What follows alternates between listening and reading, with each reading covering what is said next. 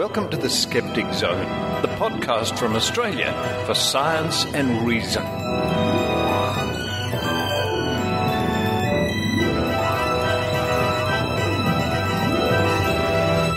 Hello and welcome to the Skeptic Zone for the 12th of February 2010, show number 69.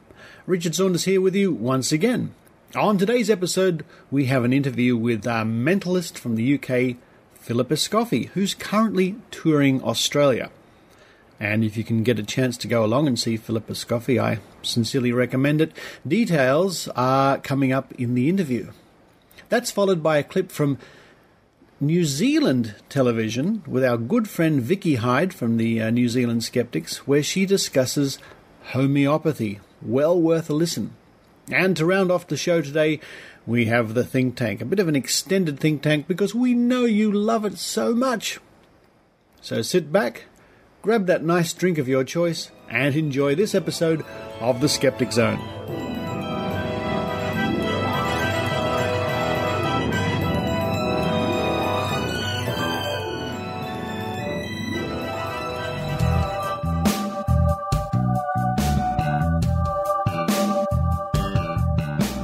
Philip Escoffy, mentalist extraordinaire, is currently touring Australia from the UK.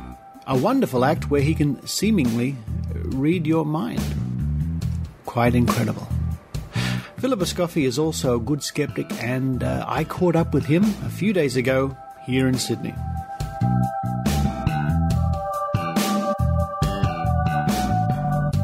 And I'm delighted to be here with Philip Escoffy in your wonderful little apartment here at Circular Quay. Do you like what I've done with it? It's brilliant. I love it. The paintings are particularly good, I like. Yes, they're all my own work. And I'm thinking of knocking through there and just opening it up a bit, but maybe next week. All right. Oh, but you won't be here next week. No, I'm lying for attention. So this is... You're within a very short walk of where you're performing as we record, which is the Sydney Opera House, yes, in fact. Yes. What's that like for an artist as yourself to perform at the Sydney Opera House? It's a bit of a coup, isn't it? Yeah. I feel like an imposter slightly. No one's rumbled me yet. As I say at the end of my show, I'm genuinely so grateful to people who come and see the show, because I was previewing this show in a back room in a pub in Battersea not much more than a year and a half ago. Really? So to be... in this fabulous sort of 300-seater at the Opera House is just, yeah. If my career goes nowhere after this, I'm fine. It's okay. I've done the Opera House. But before the Opera House and after this little preview, you were doing Edinburgh, is that right? I've done 2 Edinburghs now. 2008 was my first, where I did this show for the first time, 6 Impossible Things. In 2009 I did 6 more Impossible Things. And... between those, I went to Melbourne in April last year with the first show at the Comedy Festival. And that's kind of where things kicked off for me in Australia, having had a very difficult first week where I couldn't really give tickets away. And I was only in a smallish 100-seater at Trades, which is one of the sort of... It's not the town hall, it's okay. Our Melbourne listeners would certainly know. Yeah, they'll know where Trades is, Trades Hall. First week, couldn't give tickets away. I don't think they really knew what I was, so I think a lot of people, is he like sort of John Edwards crossing over? Is he contacting dead relatives? What's this about? Then I had the good fortune to appear on a couple of radio shows, one in particular where the hosts were seemingly a little sort of dumbstruck by something I did, and because they are renowned for being fairly hard-nosed and sceptical and known by their audience, so their reaction was gold, really, and from then on we were sold out and put on extra shows. So it really took off in Melbourne. So then I came back to Australia in September last year and did a month in Brisbane, and then did another week in Melbourne to sort of pick up on some of the people who'd wanted to come to see the show but hadn't had a chance, and that was great. Did a week there in a bigger venue in the ballroom, the new ballroom at Trades, which is about 210 people. And Sydney kindly invited me to come to the Opera House now, and I've been here. Well, they extended it for a week. So when did you kick off here in Sydney? I got here on the 10th. I think the first show was on the 11th or the 12th. Can't remember, of January. Yeah. And we were scheduled to go to the 31st, and then they added another week, which we're in the middle of now. Which is very flattering. It's hugely flattering. Yeah. All the fan letters my mother wrote under various guises seem to have worked. Now, you also I know happened to get a little appearance here on Sydney radio. Yeah, I didn't hear it, but I heard another radio commentator, Glenn Wheeler on 2GB, because we're friends and I appear on his show, and he mentioned you to me. He said, there's this bloke called Philip Escoffy, and he just knocked the socks off these other radio people. I've done a few. I've done 2GB and 2UE, and is there Triple J? Triple J, yes. Yeah, yes. A guy called the Doctor, Yep. Lindsay. Yep. Very nice chap. A guy called Steve Kinane. Steve Kinane, yes, ABC. know him well, yeah. WSFM, Amanda and Jonesy. That's right, yeah. They were delighted. They've got a lovely thing going on, I think, the two of them. You've been everywhere. I know, right? You are. I just go where I'm told by the publicists. Not having heard those appearances myself, the thing that my friend Glenn Wheeler was impressing upon me was you obviously did some little bits of mentalism to the hosts at the time, and that went down very well. Yeah, it's they're always very keen for you to perhaps do something with callers, and I kind of try and counsel them against that for two reasons. Firstly, callers aren't always the best reactors. Sort of open-mouthed silence doesn't make great radio, so they might well be stunned back at their home, but that doesn't really carry. And also, the rest of the listeners are much more trusting of their host saying that was extraordinary than somebody who's called in, where the assumption might be that it's just a friend of mine or somebody I've set up. Yes. So I try and do something with the host. I invariably get them to think of somebody that they'd like to interview that they never have. It seems relevant to what they do for a living, and I give them the choice of it being somebody that they'd like to interview because they're a fan of theirs and would like to spend some time with them, talking to them, or because they can't stand them. You might want to pick the head of homeopathy or something like that and have a bit of a bash for a couple of minutes. So sometimes I get the name that they're thinking of, and that's all very jolly and right. They seem to like that. Well, whatever the one was my friend heard, you nailed it, and which is, of course, greatly impressive. Yes, splendid. It's funny you should say that about the listeners, because this is something that our old mate Uri Geller certainly milked for all it's worth, and you probably know of the switchboard meltdown effect that Geller used to do. Absolutely. If you ask all the listeners to go and get an old watch out of their bedside table, one that hasn't worked for a long time, and you've got, let's say, conservatively 20,000 listeners, you only need 1% of those listeners to phone up for your switchboard to melt down, but it gives the impression that everyone in there... And my father's a watchmaker, so I'm more than aware that if you take any old watch and just hold it, just warming up the oils in the watch are more than likely to make it tick away again for 10 or 15 seconds.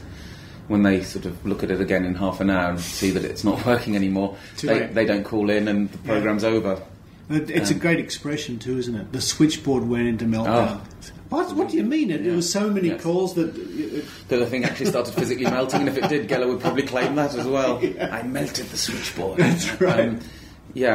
I've been at least three times in the last 6 radio interviews I've done. I've gone in and there's been some technical problem where the interview had started but my mic wasn't working, or suddenly some piece of equipment stopped working, and you just think, so much of that then gets claimed, doesn't it, by the psychic. It's interesting you should say that, because that is exactly what happened the time I went to see John Edward here in Australia. He was doing a talk show, one of the Sydney morning talk shows, Channel 9, I think. It was live, so I didn't want to put my foot in it, so I just watched. And as it happened, he didn't do any cold reading whatsoever. He just talked about how wonderful he was. But the point I'm getting to is they made a comment to him about something to do with the monitor in his waiting room or the green room, something buzzing out or on the fritz, and he claimed that. Of course. He claimed that. And now that I've had a bit of experience going into these radio stations, it's more the exception when something doesn't flicker or buzz or do something. And in the theatre, I know in the show report that the stage manager wrote, there was lots of interference on their comm system. You know, the stage manager and the lighting guy and the sound guy all talk to each other on a comm set, and there was some dreadful interference. We had what sounded like a taxi rank coming through on the speakers in the first week, and that was odd. So when you've got that amount of equipment, the chances are something is going to, and especially in this kind of humidity and climate, it seems, as I say, the exception when I go into one of these studios and something doesn't go a bit wonky. So if it is your inclination to claim these things as some effect, then you're going to have plenty of scope to do that. I'll tell you what also works very well on radio, and you might not think it would, but it really does, is good old-fashioned spoon bending, which I've done many times on radio. Well, this is such a visual thing. The point is the host will sell it to the audience. He says, oh yes, he's got the spoon, and suddenly the host is completely surprised because the spoon's bending, and he's saying, I'm not kidding the spoon, and then you hear the clinkle on the... And it can only whet people's appetite to want to then come and see what that actually looks like if you're promoting a show where you're actually going to be doing something like that. Yeah. I mean, most material is visual, what we do, so it does rely on a host basically emoting and selling it and telling the listeners, and the listeners know their host. So when I was in Melbourne, and these two, I think they're both were lawyers once, and they've been on the breakfast show for 15 years, a pair called Ross and John, when they were sort of seemingly flabbergasted, that just meant so much more, because I think 2 days earlier they'd had some psychic in who they'd ripped to shreds, who told one of them that their pet was ill and the other one that they were about to go on holiday, and, well, no, I'm not about to go on holiday, and when I left this morning my dog was fine, thanks very much. So it just happened to be that the person didn't get, neither of these fairly general statements actually hit, and they were having none of it. Really? Oh yeah, and I think they were all ready actually to tear strips off me, but then it becomes pretty apparent quite quickly that I don't come at it from this look at the powers I have. I come from quite the opposite position of look how easily I can give the impression I have these powers. So you can't really pull the rug out from under me, because I'm not claiming anything in the first place. Exactly. You're what we call on our side of the game completely upfront and honest. Or as the magician Jamie in Swiss, I don't know if you know Jamie, says his expression is an honest liar. An honest liar. Yes.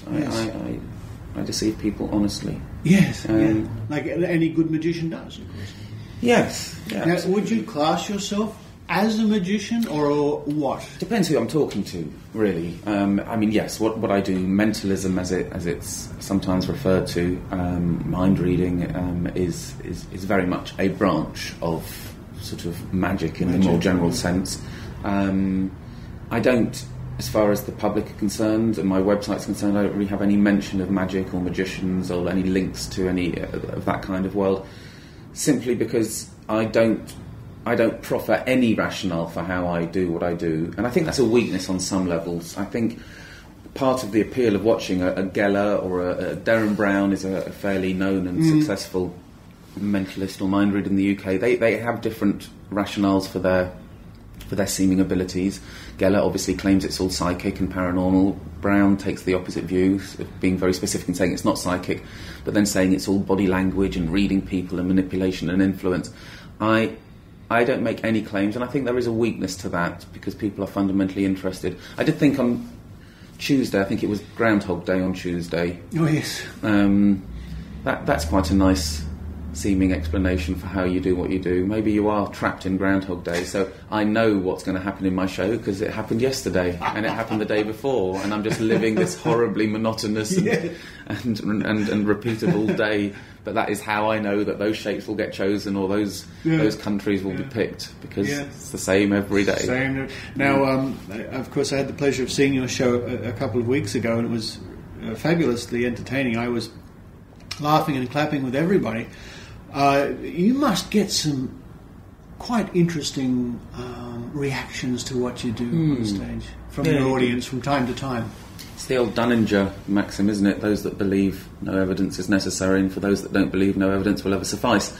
People come in fairly polarised in their opinions on what's going on stage, and despite it being fairly clear as the show progresses that my position is one of scepticism, those that want to believe that I'm psychic tend to carry on believing that I'm psychic well after the show and corner me and say, I know you say you're not a psychic, but give me a wink, and I know you, obviously you are, and you know you are, and I can understand why you don't tell people, because they probably want to dissect you in the bowels of the FBI. Like me, skeptics like me. Yeah, and that's their... You see, the point is, if they have a firm belief in psychics, and that's their thing, that's their need, if perhaps it is a need, then seeing me up on stage doing these things and not claiming psychic ability creates a bit of cognitive dissonance, doesn't it? Because, well, wait a minute, if he can do this stuff, which is every bit as impressive as any psychic I've seen, then I have to perhaps concede that maybe the psychics that I've been paying are not psychic, and and they just don't want to go down that route. So rather than adjust their position on the psychics they know, they take me and put me into that group. That's one reaction. Yeah. Other reactions are that there was lots of gasping behind me. Well, that's which is great. I try and suck out all the oxygen from the room to create that. A gasp's a gasp. I'm not proud. Yeah. Listen, it's designed to make lay people say, "Gosh, this is." I just don't see how that is possible. What my interest is what people do in the face of that. So you've spent an hour watching something that you didn't think was possible. Do you now abandon the reason that you came in with and deduce that maybe he's psychic? Or do you listen to the sort of subtext of what I'm saying and acknowledge just because we don't necessarily understand something straight away doesn't mean we have to put a magic veil over it? And well, you certainly don't let that side of the show become too heavy. It's sort of woven into the show itself. You're not up there preaching skepticism really by any means. No. I mean, your primary focus is to give a good, entertaining show, of course. That's the goal. There is that narrative if people want it, and it's gentle. I do my little Jerry Springer outro at the end, which is the 20 seconds or so, which takes the wonderful quote from Douglas Adams. For me, because people ask me how, well, what are you? Are you psychic? Do you believe in psychics? So Douglas Adams' quote, "There is enough beauty in the garden without believing in fairies," at the bottom of it sums it up. Yeah. But then people still take that as an indication that I'm saying I'm psychic. Really? Which I don't, 2 + 2 can equal 7 if that's your need, I guess. But I'm not there. I'm really not there to promote any particular thing. Well, I guess I'm there to promote thought. Yes. Yes. I say that what you believe is fascinating, but why you believe that's really interesting, and it's a hard question to ask and a hard question to answer. Why do I believe in that? We were talking when we last saw each other about delusion and self-delusion. Yes. And how can you possibly know? But just being aware that you might be, even if you're not sentient of it, surrounding yourself with people that you can probably trust to tell you is a good start. Yeah. If I'm right in assuming that you want to live free of that self-delusion, and I think most people would say they do. Most people would say they do, except whether they want to is a different thing. When it comes to the crunch, the defence mechanism, the human brain will rally to its own defence. Well, extraordinary. Well, and that was I think the nub of what Dr. Rachael and yourself and I talked about the first time we met up. Yeah. That you can't just go breaking people's dreams and beliefs. As skeptics, as the skeptical movement, I think we have to become a little more sophisticated, because the people that we are trying to, but the skeptical movement is trying to expose, for want of a better word, offer their clients, their people, they offer them something. We just come and take that away and we don't replace it. So going back to that example we talked about, if you go to a low caste member of the Indian society, and who live a very difficult life, certainly by our standards, and tell them there is no caste, there is no reincarnation, there is no life after death, and look, I can prove it, look at my clever work here. Well, piss off, because I need to believe there's reincarnation, because otherwise I'm not getting up tomorrow morning, because I need to believe I'm coming back for something else. We tell our children Father Christmas doesn't exist in a very gentle and careful way, because we realise that too soon, and some people don't agree with telling them Father Christmas exists in the first place, and that's a different argument. I think Jermaine Greer is very against that, and it would be interesting how I deal with that with my children when that arises. It's a mixed bag. It is. Are they going to be the only kids in the class? Do I want my children to be the pioneers? Probably not. Well, that's right. Yeah. But yes, as skeptics, we have to replace what we take away.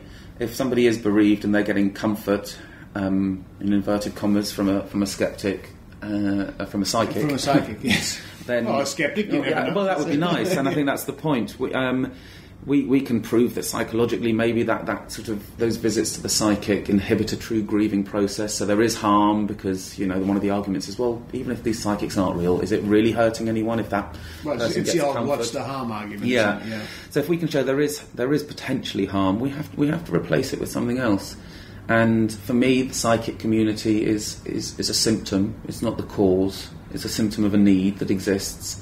And as skeptics, if we're going to say, well, that isn't the solution, that isn't the panacea, save your money, do something else, we have to offer an alternative.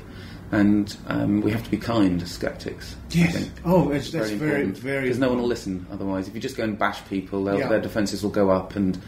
Well, the defences are up anyway, so you have to be even more careful. But that's a very, very difficult line to tread sometimes, because we're all human, and I succumb to this from time to time, where I just get this feeling that I have to act or do something which may come across as being hard or harsh or something like that. It's a difficult... But what is that feeling? Why do you have to do that? What is that? Because you told me about somebody you were testing, and they clearly were sincere in their belief, and you were slowly dismantling it in front of their eyes, and you just started feeling genuinely sorry for the guy. I did. Why did I need to do that in the first place? And I kind of understand the answer, but at the same time, it's an important question to keep revisiting. Yeah. And you were making the point before that. I said I felt sorry for this particular guy because I could tell he was sincere and things were falling apart in front of him. Of course, he quickly corrected it in his own mind, so they're bulletproof in a way. Yeah. And you were saying maybe our sympathy should also lie with the genuine crooks out there, because they're such a morally bankrupt state. Yeah, I don't steal, not because I'm a good person, or because I want to get to heaven, or I don't steal because I've had an upbringing which has shown me, and I did when I was little, I stole from my mum's purse, and that kind of silly, but you're finding the boundaries, and I think I stole sweets from sweet shops, and awful really, but I've grown up to realise that that's not where my happiness lies. I can't even put a New Zealand dollar into the plate at a restaurant. When it was pointed out to me yesterday, I just think, oh no, because that'll come out of someone's pay, and I don't like then living with that feeling. So it's a selfishly driven thing, but I think everything is selfishly driven. That's fine. Selfish is okay. Thoughtless isn't, but selfish is. So the people that do this, and we were talking about very high-profile faith healers. Yeah. And their travelling service. I believe in the opposite of karma. I don't think if you do something bad will then happen to you. I think if you do something bad, it's because something bad has already happened to you. People who get kicked as children tend to do more kicking in later life than people who don't get kicked as children. If you keep kicking a dog, it will turn on you and start to bite. And it's not as satisfying, because if you see somebody doing something nasty, that feeling of, well, his comeuppance will be imminent. That's a nice feeling, to feel there is this sort of checks and balances. But there are plenty of people who've done some fairly horrific things in this world who haven't had that sort of seeming penance come back their way. Yeah. But I do believe that something has happened to them at some point. You show me a mass murderer, a sex offender, a prolific sort of nasty, and I will show you a dysfunctional child in some way. Now, this isn't some woolly liberal, everyone needs a cuddle and that'll solve the world, although I think a cuddle can go an awful long way. But I'm not aware of any cases of mass offenders, these sort of prolific serial killers, who haven't had something quite dreadful happen. And that doesn't mean that they were brought up in bankruptcy, or I think Burkina Faso until recently was one of the happiest countries in the world, although it was the poorest. Oh, yeah. I don't think that's the case anymore. I think one of the Scandinavians have taken over. Yeah. But, it's not about that, but it is about unconditional love from parents. I think that's about the biggest boon you can be given in early life, and not everyone gets that. And so these people who go out. And when we certainly, we know you're talking about people in general, but specifically, as far as we're concerned, we're talking about the people who hijack what you do and some of the things I know how to do, and pass themselves off as having magical psychic powers, or the ability to remove curses is a popular one, Yeah, absolutely. And to be fair to them, as mind readers, we've nicked more of their skills than they've nicked of ours, actually. But that's not so important. But yes, if you can absolutely knowingly sell somebody who you know can ill afford it some pendant or thing that you've made them believe will protect them from something, and you've tapped into a vulnerability, I'm glad I'm not that person. Yeah. I can't imagine that when the lights go out at night, and there's no noise that it isn't very loud in their head on some level. And if it isn't, they're even more detached from feeling anything than those that do have a bit of sort of self-awareness occasionally. I think there would certainly be a percentage of them out there who would say, "Oh, it's just business." Yeah, but That's I think the business. But I think to do that business and not feel any kind of pang of conscience means that on the other end of the spectrum, you don't feel beautiful, kind, lovely things either. Possibly so. You're just a bit numb, and the whole world is a bit numb to you, and everyone is just another wallet to be raped, and I just wouldn't swap with them for all the money in the world, because if you can't feel remorse at doing something wrong, you can't feel the equivalent at the other end of the emotional spectrum, the joyous things, the happy things, the loving things. You can't trust anyone. How can you trust anyone when you know you're doing such? It's a horribly bankrupt place to be. I think for you and I, it certainly is. We're certainly to contemplate that, but I wonder what it is like to be in the head of someone like these travelling circus faith healers who come to Australia from time to time. The big production, thousands of people flocking in, and the pantomime healings they do on stage, which are just cryingly pathetic. I always find that when you see them interviewed on a more one-to-one basis, although they are brilliant in those big, faceless environments, they are actually very awkward and uncomfortable people when it gets a bit more intimate and personal. They don't handle that very well. Maybe it's also the power trip. I mean, these people are surrounded by an entourage. There has money flowing in. I think the money becomes almost irrelevant after a while. It just becomes part of it. Often these people probably didn't get a lot of attention at school, and then they discovered that, well, wait, because you can be king of the castle when you're a psychic. No one can prove you wrong as such. So suddenly there's this thing that gives them currency, and invariably it's some of the more bewildered and lost people that start to gravitate towards them. But then for the first time, the most punishing thing you can do to anyone, particularly a child, is send them to Coventry, as we say. I don't know if you have that expression, don't talk to them. We call it sending someone to Coventry. Oh, yeah. If you just don't talk to them. Right. It's the cruelest thing you can do to, so that the kid that runs around the playground just pulling people's hair and punching them, at least being told to piss off, is somebody communicating with them. It's better than the silence that they endure. I haven't got the social skills to go and make friends with anyone, but at least if I run up to you, punch you and run away, you will react to me. And we know that when you've got these examples of children, for whatever reason, being just kept in a stimulus-free environment for whatever reason, it is the most damaging thing, and it's the hardest thing to bring them back from. I'm not a qualified psychologist in any way, so I don't know the periods of time, but I know you don't have to leave a baby without stimulation for too long before some very permanent and serious damage starts to take place. So we are a social beast. So these people that turn into these big evangelists or whatever it may be, invariably at school were the ones that had sand kicked in their face. And developing these skills and the power and the attention that it gave is so important to them, because it's the thing they craved for so long. It's their life. It turns into their life. It's who they are. I mean, I saw a documentary with our friend the Spoonbender, and he was in I think Romania. He'd gone with his family, and he'd spent the first 5 minutes saying he wouldn't bend any spoons. He was now going to use his power, and within seconds, any air hostess who'd deigned to watch was having a spoon bent for him. But he was in Romania, and he was surrounded by these kids who'd seen the camera crew that was with him, and he said to them, "Do you know who I am?" And no, these 13-year-old Romanian kids had no idea who he was. So he didn't like that very much. And then he said, "Do you know Michael Jackson?" And they all said, "Yeah, Michael Jackson." And then he said, "He's my friend."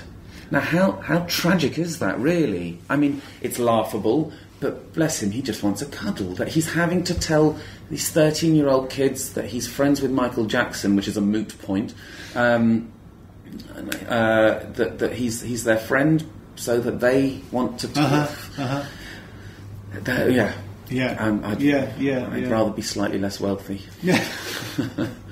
Well, now let's quickly discuss once again your show, because I know our listeners, especially those listeners in Adelaide, now have the opportunity to go and Adelaide. see you. And I think you've got some details there. I have. For us, yes. I've never been to Adelaide. Oh, it's beautiful. I hear lovely things about it, and they're all free settlers, which makes the psychology different, I'm led to believe.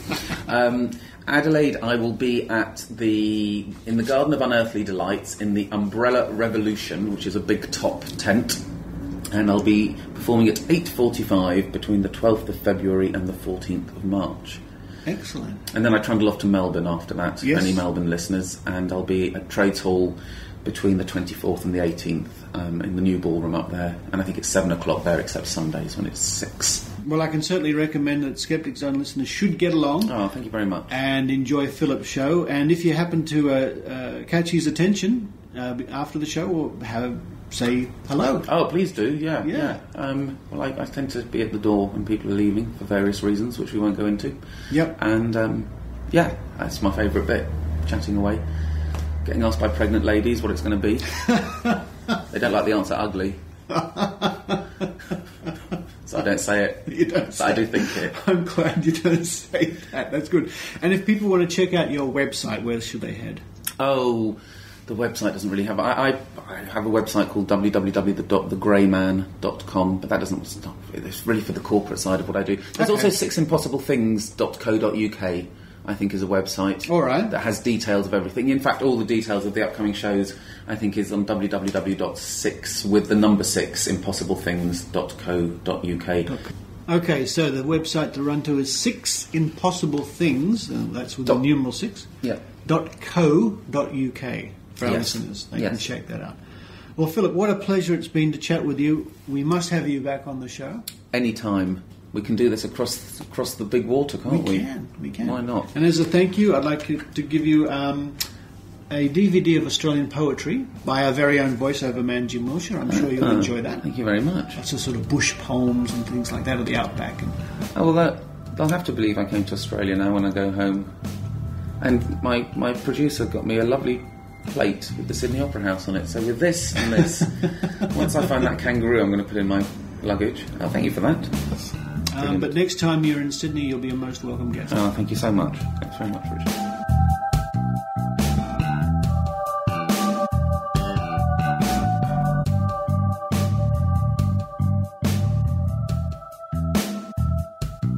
You're listening to The Skeptic Zone.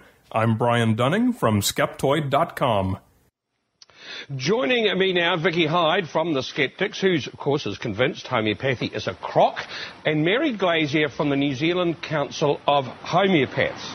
Good evening. Good evening to you, Mary. Now, Vicki, you didn't overdose from the various tablets that you guys took. I mean, doesn't it just tell you that it's safe? Well, that's the claim that homeopaths make, that it's safe because it's just sugar or just water. And in fact, the New Zealand Council of Homeopaths have finally admitted that there is no actual material substances in their products. Yet they'll still charge you $10 a teaspoon for it. You might as well get it out of the tap. What we're saying is that we think it's unethical for pharmacists to actually be selling this product without letting people know that they're just selling them water. Mary, can you tell us how homeopathic remedies actually work?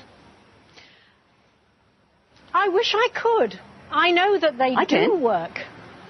Let me say something. I know that they do work, but how they work is actually, as has already been said, a mystery. But I know they work, and just because that they are harmless, it doesn't mean that there is nothing in the remedy that is going to help people or an animal. You see, Vicki, I suppose... There's no mystery about homeopathy works. There's no mystery at all. We do know how it works. It works because the human body is really good at self-healing. The homeopaths have got that right. But they are exploiting that ability and making a really, really large amount of money off it. And that's where we object to it.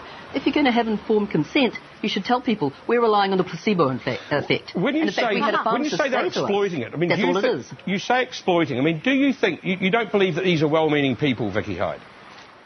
Well, you can be well-meaning as much as you like, but that doesn't mean to say that delusion or deception are a viable means of product development. We don't accept that from any of our product lines of one form or another. We have Fair Trading Act, we have consumer laws. If people say that a product contains something, it should contain something, not just once upon a time it contains something. Mary Glazier, and that's where we think the ethical issue is. Yes. It's not... these people, these skeptics, they are materialists. There is something happening in that remedy when it is potentized. You know that you have to start with a substance and it's potentized using water. Something happens to that water when the remedy is potentized. Mary, you know what it sounds like? It sounds a bit like magic. Well, I'm sorry. So we're waiting for science to catch up. We know that Dr. Luc Montagnier has recently done a study. He's a Nobel Prize winner. He's a virologist.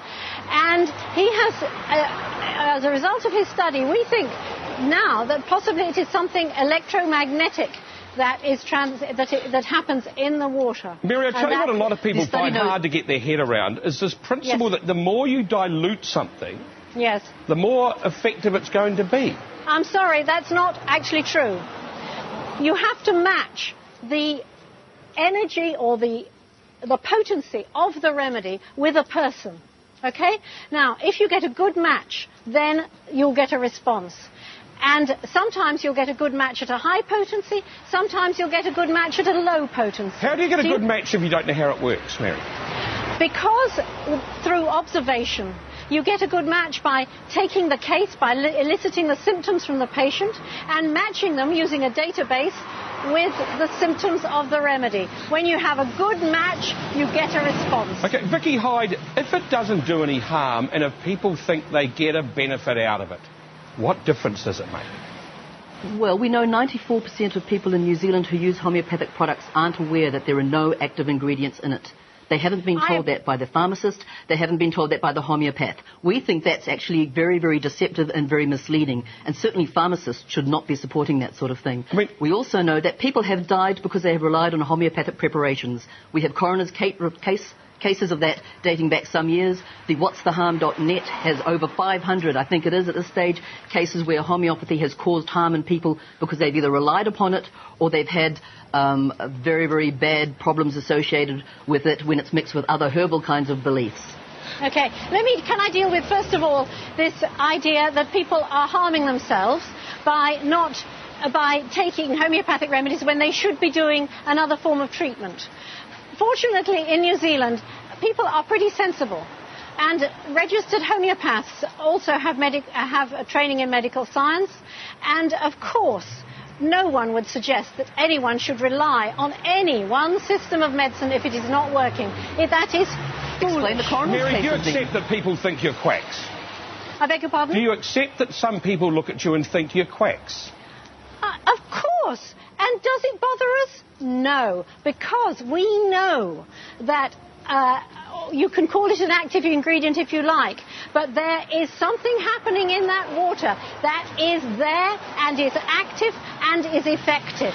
We know that. Okay, Mary Glazier there from the Council of Homeopaths and Vicki Hyde in Christchurch. The homeopaths also have invited Vicki Hyde to come for a treatment. Would be interesting to see what sort of reaction that gets. Hi everyone, this is Andy Kaiser.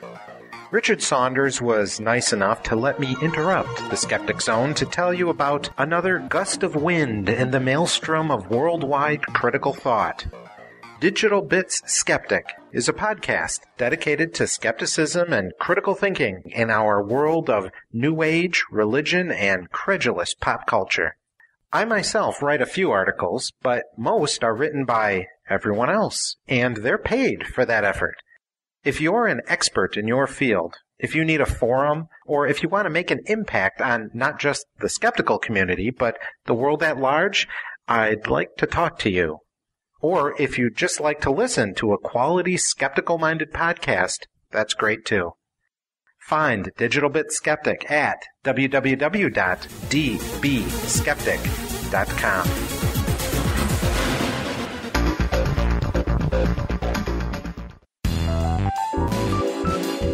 Join us now for Drinking Skeptically in the Think Tank.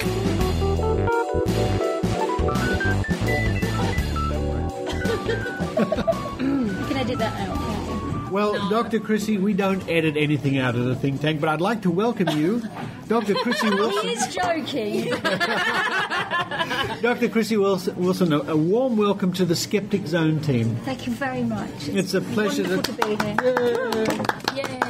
Please. No photographs. No photographs, all right, but recording. So welcome to the Skeptic Zone team, Dr. Krissy Wilson, and welcome indeed to the think tank. Thank you. And our favourite club down the street, as we say. I'd also like to welcome Joe Benhamu. Hello, Joe. Hello, Richard. Hello. Dianne Verstappen. Hi, Dianne. Hi, how are you, Richard? I'm fine, and you're looking after Angas the cow, aren't you? I am. Moo. She's given up on rabbits. And cows. That laugh, listeners, you know it so well. It's Dr. Rachael. Hi, Dr. Rachael. Hi, Richard. Hi. In fact, I got Angas the cow for you, didn't I? Yes, I did. Yeah. You did. I spent a few days, glorious days, with my good old friend Jim Wilshire. Jim's the man who does the voiceover. He says, that's right. Welcome to the Skeptic Zone, the podcast for science, and he does yours. And now it's time for Dr. Rachael reports. So that's him. That's Jim. He lives on a little property down near the Victorian border. Beautiful rolling countryside and great time. Spent a few days. Now, what an interesting week it's been in skepticism, which it always is, isn't it? Yeah, lately it is, it seems, Richard. Every week's an Lots interesting of stuff happening at the moment. Let me cover a few quick points that our listeners may be interested in. Now, if you're living in the ACT in Canberra, the Canberra Skeptics in the pub are having their first Skeptics in the pub, apparently. This is 4 p.m. Saturday, the 21st of February, at King O'Malley's Irish Pub, which is 131 City Walk in Canberra Centre. So there you go. I think I've been to that pub. It's in Civic, I think. Although there are a few Irish pubs in the centre. You've been to a lot of pubs, Rachel. Look, there's an Irish pub everywhere in the world. Yes, there is. Every town, Yeah. everywhere. Yeah, there is. I've been to an Irish pub in everywhere. Strange. Even in Dubai, I've been to an Irish pub. Strangely, there are none in Ireland, because they all went overseas. They're all English pubs. They're all English pubs. So Canberra Skeptics, there's your chance, and actually we've all been invited to go. We have. We got a message from Andrew, I think. I don't know how if we can or not at this stage, but gee, it would be lovely to zoom down there and we have a need to drink. get a Skeptic Zone bus. Don't we? Then we could do our own bus announcements. We should do a national tour. In a bus. You want to drive? Yes, I'll drive. All right, it's on. I'll provide noms. And Joe, while you're providing noms, we must say happy birthday to you. Thank you. Happy birthday, Joe, for yesterday.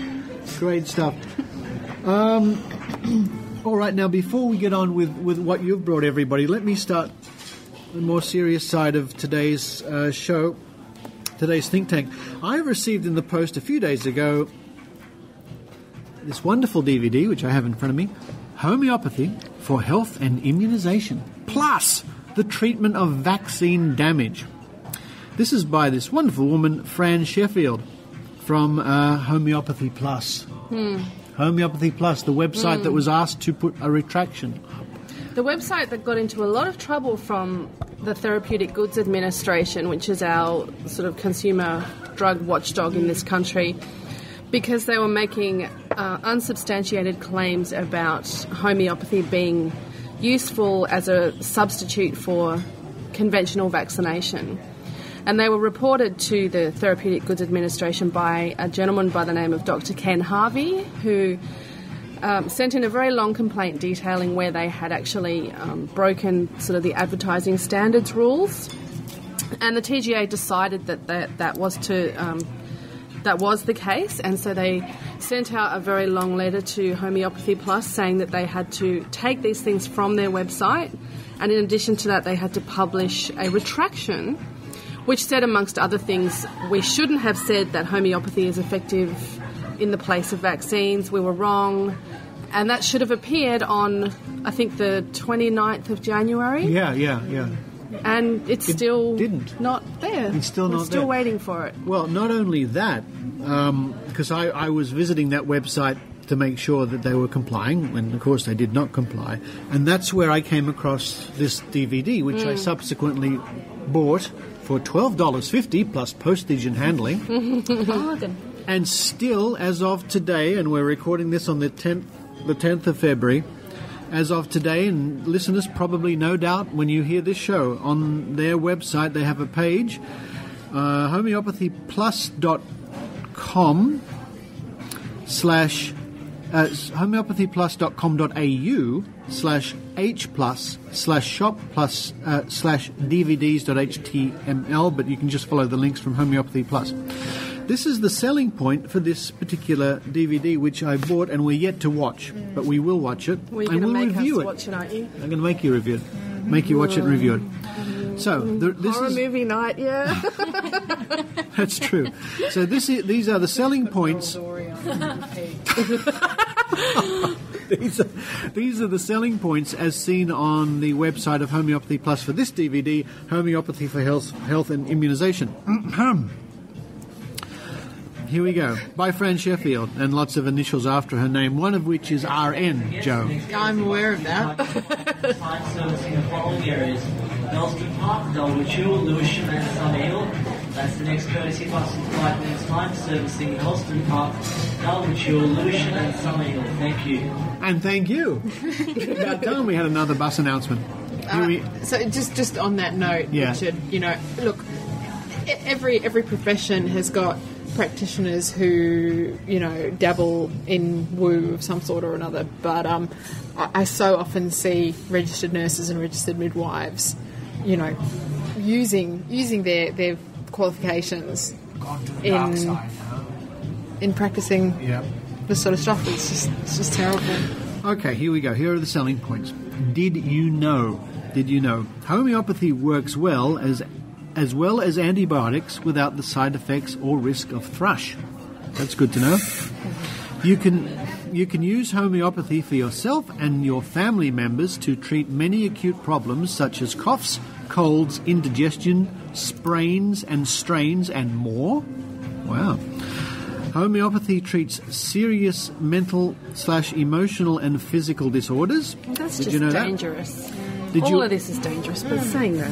Did you also know that homeopathy can immunise babies, children, adults and travellers against epidemic diseases such as measles, meningococcal disease, HIV, typhoid, whooping cough and hepatitis? All right. Homeopathy even treats companion and farm animals and immunises against their epidemic diseases. So, Fran Sheffield, homeopath and midwife, covers these points. See, they're impressed. They're walking out of the room we used to record in. Fran Sheffield, homeopath and midwife, covers these points and more as she explains how you can use homeopathy for safe immunisation or the treatment of everyday health problems and so on. This DVD places healthcare at your fingertips and is a must for anyone interested in safely treating their family's health problems. $12.50. So... But do you know, on the front page of her website recently, she had something about a homeopathic slug repellent for quite a number of days. And then she made a claim somewhere on her website, and I reckon this is probably the only thing I've read on there that's actually correct, is that homeopathy is good for plants. Wow. And it is, because it's water! All right, now one of the... Sorry, Joe. What I was going to say, though, was, that's nothing new. We've heard it all before. The TGA have said that they can't be saying this sort of stuff. And I think Rachael and I have exactly what discussed they this are before. saying. Well, exactly. Yeah. And Rachael and I have discussed this before. And the thing is, where are the teeth of the bodies that are supposed to be doing something about this? They've been given this ruling. They're not complying. What are they going to do about it? Okay, I can give you a little bit of an update to that because I've been in touch with Dr. Harvey, who submitted this complaint, and the TGA were going to give Homeopathy Plus a couple of days of grace before they ticked this off as an absolute non-compliance, and once they had done that, then they were going to take further action. Now, the TGA moves at glacial speeds, as you know. Mm-hmm. They're very slow to do anything. The other problem is that in 50% of cases of companies like this that don't comply, they just never do, and the TGA doesn't do anything about it. Now, this is partly because they don't have the manpower, they don't have the staff. It's also partly because they are funded by the money they get from the drugs that they look after. So if they are striking off everyone that's funding them, then they're not going to be funded anymore. So that's that is in itself a critical fault in how they're run. Absolutely. And thirdly, they do have the ability to prosecute. In fact, there is a rule that says they can fine them up to $33,000 for non-compliance. But as far as Dr. Harvey is aware, that's never been exercised. So we've been having a little bit of a chat recently, and with some other people as well, and this is probably going to be our next big campaign, because he is of the opinion that the only way we're going to shift them into gear is to get a lot of publicity, either media-wise and political push. So we're going to have to do what we've done in the past. We're going to have to get a whole bunch of people together and do some activism. That's the only way we're going to change it. So there's a lot of other stuff out there that is probably getting close to as bad as what something like Homeopathy Plus is doing, but people just don't have the time and the resources to be able to take them on. I must say what really got me was the fact that despite all this, right now on their website they're selling that DVD with all the things that I read out. Plus, and this is the worst of all, the DVD starts with Herb Alpert. And the Tijuana Brass. Oh, no. No, he's not annoyed because of he's annoyed because they're breaking the copyright of Herb Alpert. So, you can bet your bottom dollar they've just used, this is nice music, but it's Herb Alpert. Richard has a soft spot for Herb Alpert. A taste of honey. I know it's your favourite. Has it ruined it for you now? I'll never look at homeopathy the same again. Speaking of which, some of you may have seen me Twitter this the other day, but this is now my ringtone. Here we go. Whoop. I've got a degree in homeopathic medicine. You've got a degree in baloney. and Rachael. I want one too. And Rachael, when we were driving home from the Mystery Investigators, which our listeners would have heard on the last episode, where we did a great show, and thank you, Dr. Krissy, for being part of the show. Absolutely. You were the most popular. You got the biggest applause at the end of that show. I actually got the biggest round of applause, obviously. These kids sort out. Yeah. They recognise that. She bribed them with minties. But we were driving back, and we were near the Sydney Harbour Bridge, weren't we? We're about to cross the Sydney Harbour Bridge. And my phone rang in my pocket. I've got a degree in homeopathic medicine. Okay, here it is. Passed the phone to Rachael straight away because I simply don't answer the phone when I'm driving. And it was... It was Phil Plate, the best. telling us the good news. He was a little bit frantic, actually, and he was saying, "Where are you guys? Why aren't you on the internet? You were on Skype and now you're not. What's going on?" And I was like, "Whoa." Well, he was ringing to tell us that a special newsletter had gone out from our favourite anti-vaxxers, the Australian Vaccination Network, announcing that they were going to close down on the 28th of February. Hip hip. Hooray!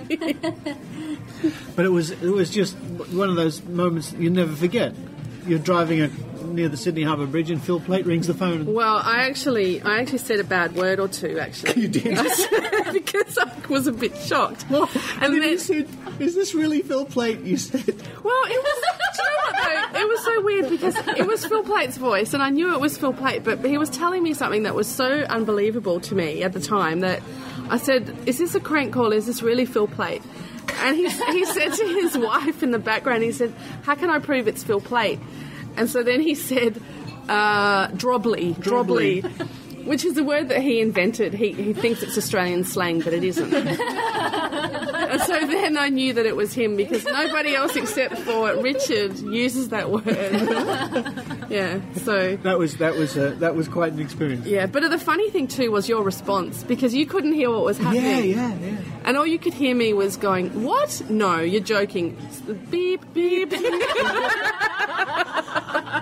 So I'm driving thinking, what is Phil telling you?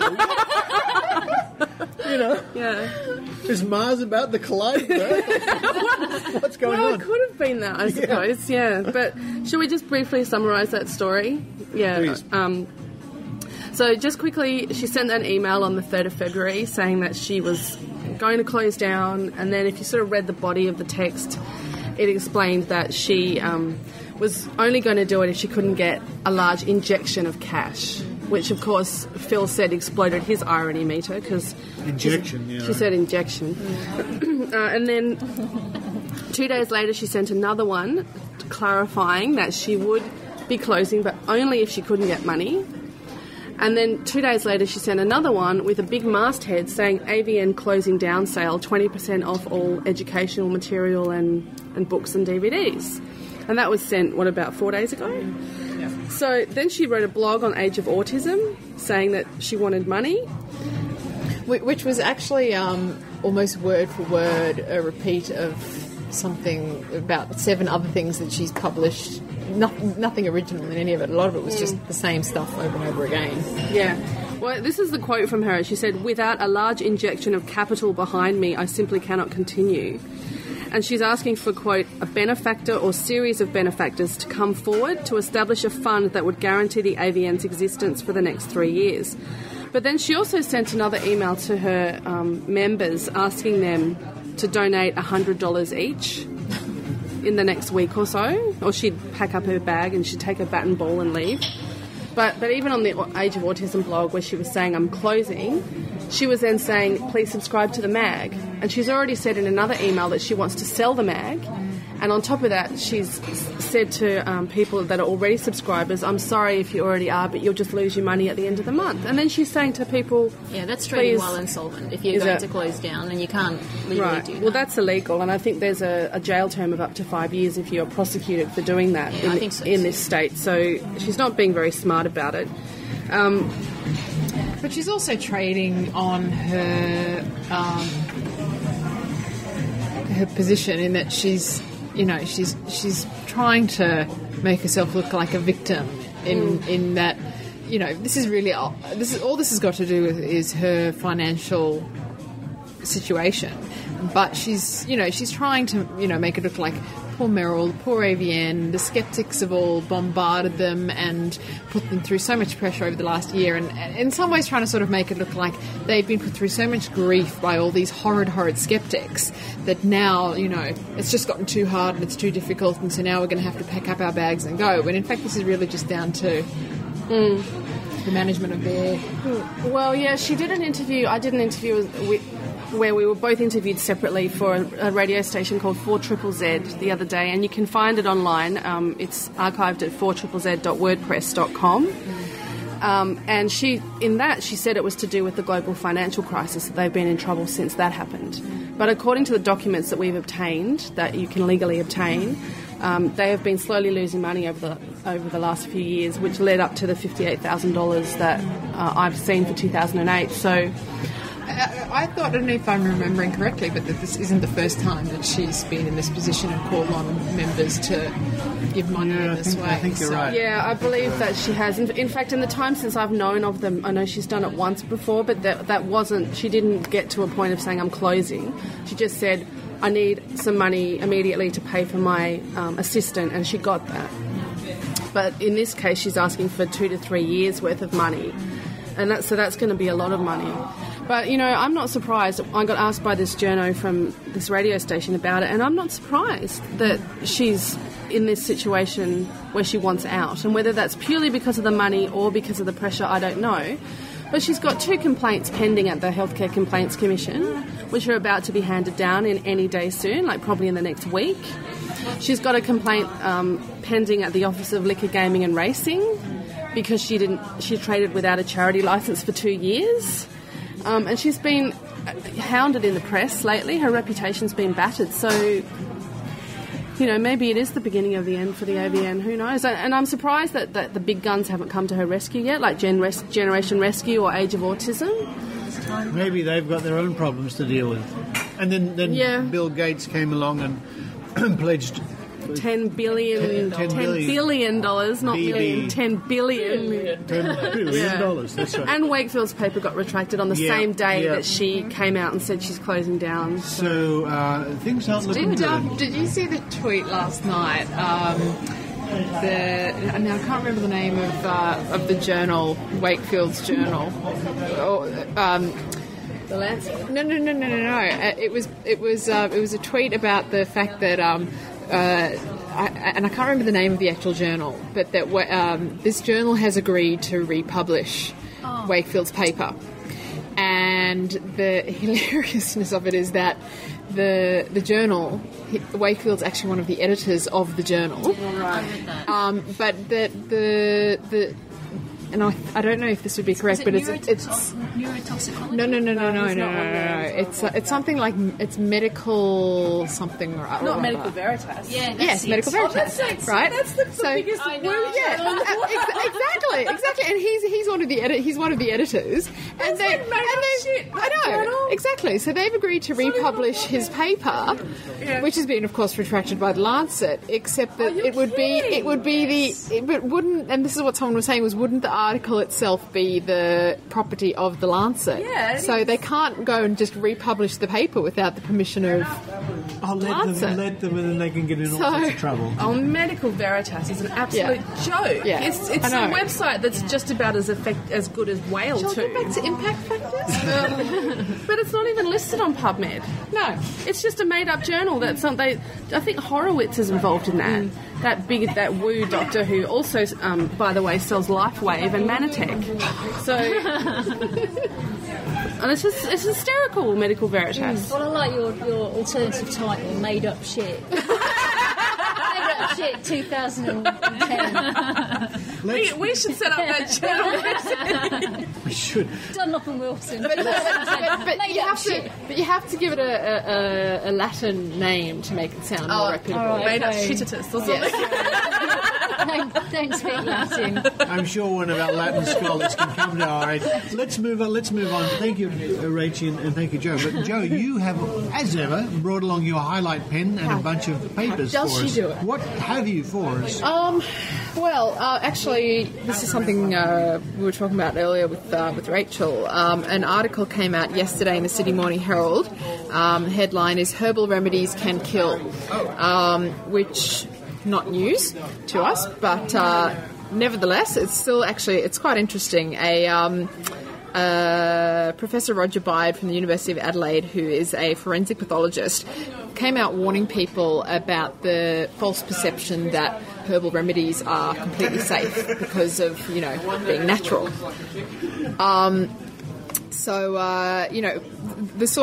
He's actually done some research which has been published in the Journal of Forensic Sciences, some of which was done actually through analysing certain herbal products. And he looked at 251 Asian herbal products found in stores across the US, and he found arsenic in 36 of them, mercury in 35, and lead in 24.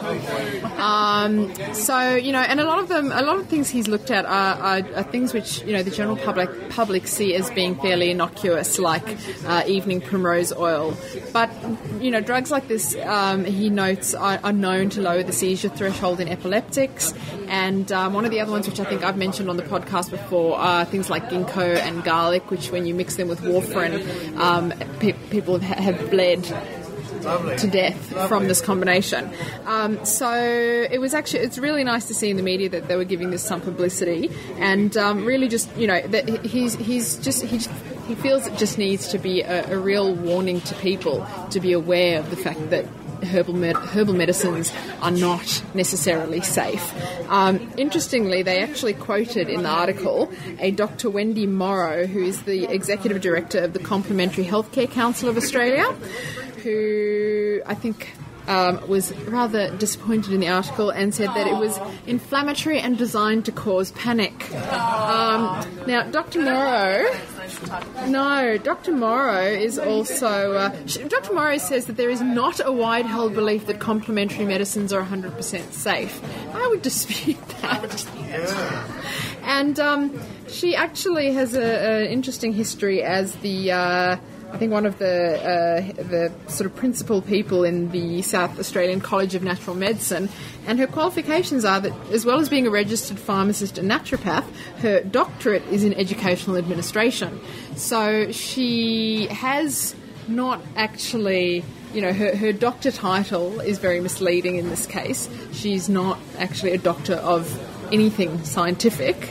And I think that, presenting that as the opposing view to this article is misleading again. It's interesting, isn't it? Because this one you're referring to is written by a journalist by the name of Danny Rose. Which is different to the one that you... Yeah, the one I came across was written by Nick Miller, who writes for Fairfax as well.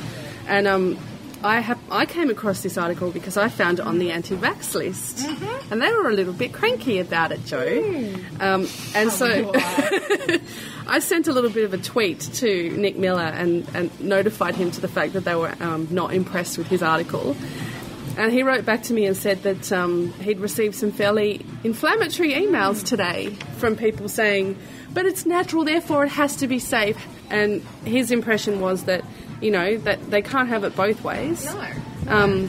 And the glaring difference between the two articles is, of course, that in Nick's article it was pretty explicitly looking at the science of it, whereas this article is actually sort of given that false balance of, you know... Yeah, his was really much more like a press release style, where it was, this article's come out and the journalist says this, and this, and this stuff has got toxic levels of mercury and arsenic. That was it. He didn't seek comment from Miss Warm and Fuzzy Unicorn. I thought you'd be interested to know. I thought you'd actually be interested to know some of the courses that are offered in her institution, which include a diploma of bioenergetic therapies. Oh my god! Hang on a sec. What would that be called, Krissy? Oh, made up shit. Madeupshit.com. And what would the diploma of herbal alchemy be called? Oh, that'd be more made up. That's the advanced made up. You've got to get to level 2 to do that. Oh, what about the certificate 4 in iridology? Oh, that's a certificate. Oh, then that's when you can practice made up shit. Doctor of made up shit. And what about the diploma of sound and colour therapy? I've got one of those. That's just pulling your leg shit. Mush. Made up shit, yeah. MUS.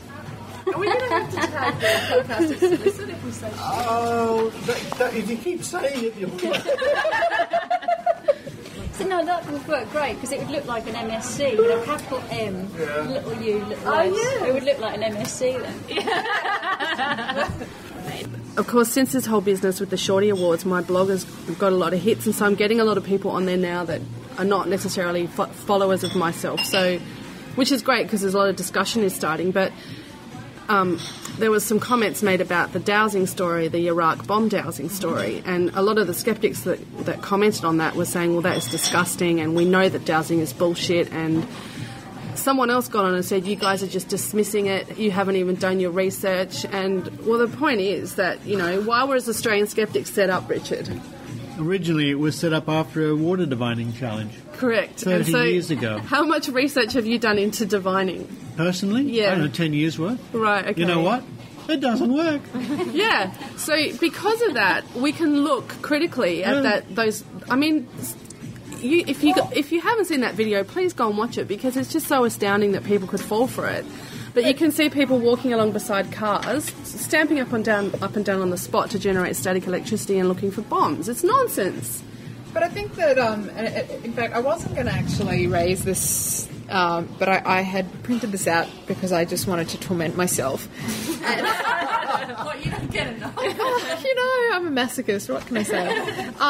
But, you know, I think with so many of the people who, although not all of them, and I think we've said this before, there's a real lack of understanding of research and a lack of skills in reading research and understanding statistics.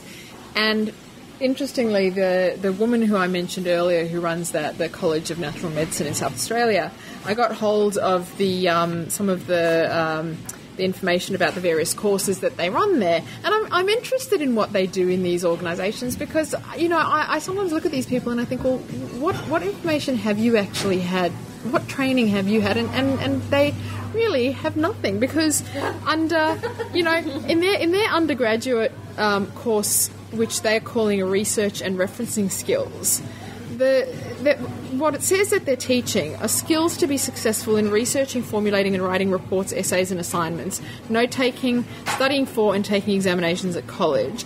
These skills include memory recall, note-taking, essay writing, assignment standards, footnoting and referencing, and using libraries. Other related topics are personal planning, organisational skills, personal development and motivation. If this is what these people are being taught as learning about research... We were saying before, it's high school, isn't it?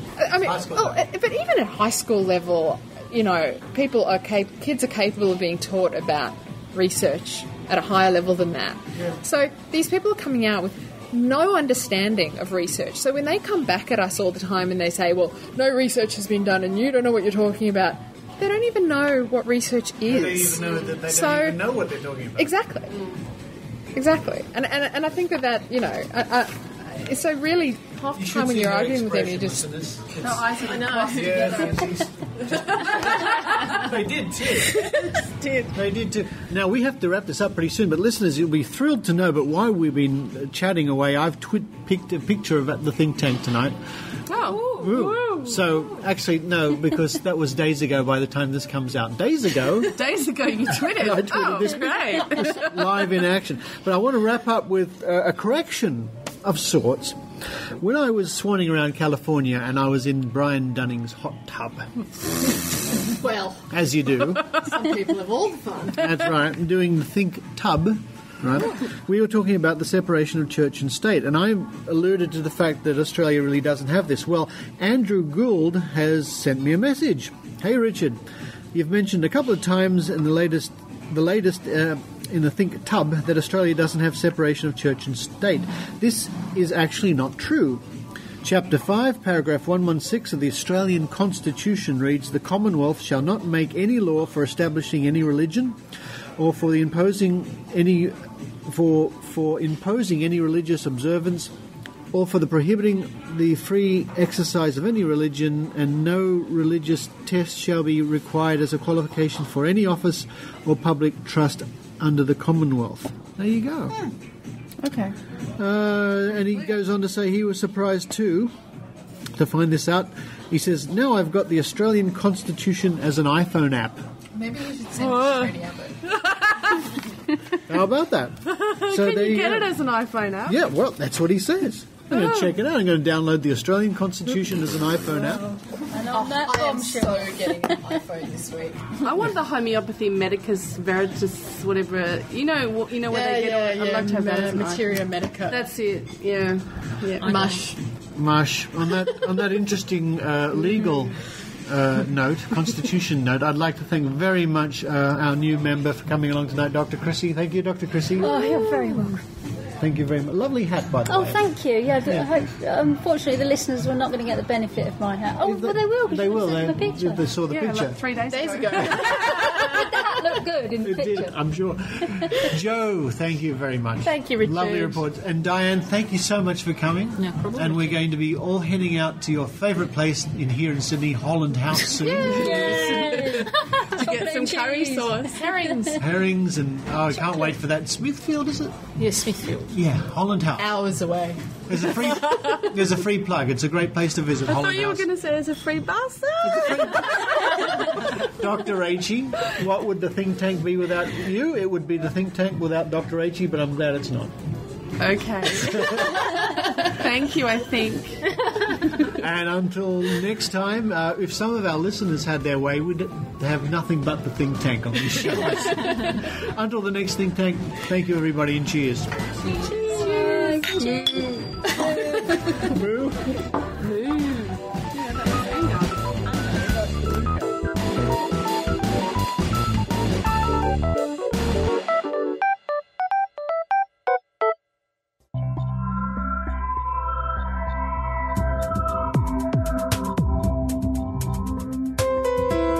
Astronomy Cast takes a facts-based journey through the cosmos as it offers listeners weekly discussions on astronomical topics ranging from planets to cosmology.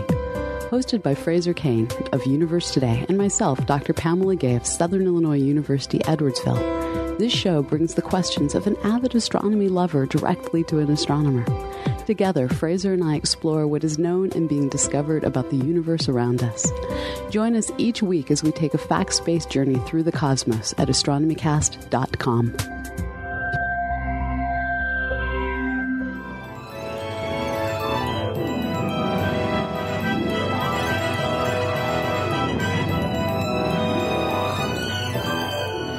So we come to the end of another Skeptic Zone episode. Thank you so much for downloading this week's show. If you care to help the Skeptic Zone do what we do, we are all volunteers. You can log on to skepticzone.tv and send a donation our way, or even subscribe to the show for about 99 cents an episode. Much cheaper than a Coke or a cup of coffee. Well, okay. Until next time, this is Richard Saunders signing off once again from Sydney, Australia. You've been listening to The Skeptic Zone.